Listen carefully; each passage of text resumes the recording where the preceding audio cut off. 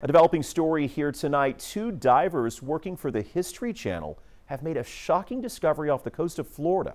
The divers were looking for World War II plane wreckage when they found a piece of the Challenger. You can see the heat tiles from either the belly or the plane of the shuttle. The shuttle went down January of 1986, killing the 7 astronauts on board.